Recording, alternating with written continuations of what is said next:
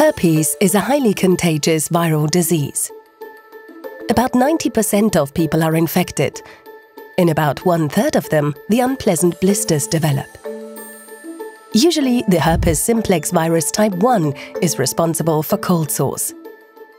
Genital herpes, on the other hand, emerges in most cases due to HSV type 2. Once occurred, both infections persist lifelong, and there can always be a recurrence of the typical herpes blisters. How does the initial infection occur? Most people are infected with a virus at birth. However, transmission can also occur through skin contact, kissing, or sexual intercourse. The initial infection usually shows no symptoms and only appears subsequently in the form of vesicles and blisters. The virus enters the organism through the upper skin cells or via mucous membranes and replicates with the aid of human enzymes. After the initial infection, the virus migrates along the nerve fibers to the nerve node, called ganglion. Since on its way it sheds its viral envelope, it is no longer recognized by the immune system as an invader. The favored abode of HSV-1 is the trigeminal ganglion behind the temples, whereas HSV-2 prefers the sacral ganglion near the spinal cord. The viruses remain hidden there for life. However, when conditions are right, the virus is reactivated. Known trigger factors are stress, febrile illnesses, UV radiation, a weakened immune system, and hormonal fluctuations. Individual viruses then migrate along the nerves to the periphery and start replicating. The immune system initiates an inflammation in the corresponding area, commonly the lips.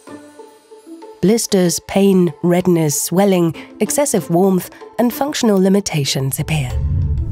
A cold sores outbreak usually lasts 7 to 12 days and generally runs through 5 different phases: itching and tingling, blisters, wetness, crusts, and the final phase. Only a few people do not get the initial itching phase, which indicates an imminent cold sores outbreak. When the blisters have healed, the virus retreats and remains inactive until the next outbreak.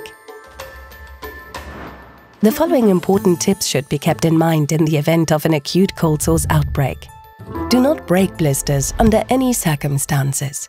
Avoid skin contact, wash hands frequently and disinfect if possible. Avoid kissing.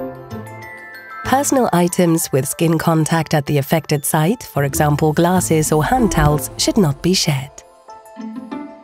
Persons affected by cold sores generally treat the lesions with creams from the pharmacy.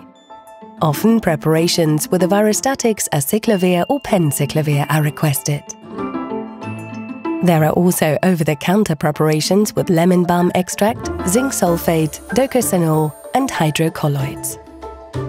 People who suffer from recurring cold sores have usually already tried out multiple treatment options. Nonetheless, they are frequently dissatisfied and complain that the agents have an inadequate effect.